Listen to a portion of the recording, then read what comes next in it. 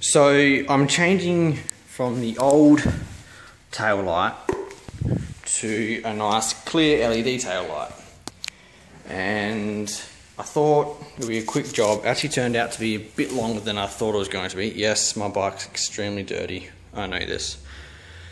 And if you look at the old cord, if it goes into that area, it has to travel down, it has to travel down from there through here and connect into this. And this is the new cord. What the fuck? Why? Why did they make it so short? So now I've got to go off and buy a whole lot more shit just for that to fucking reach.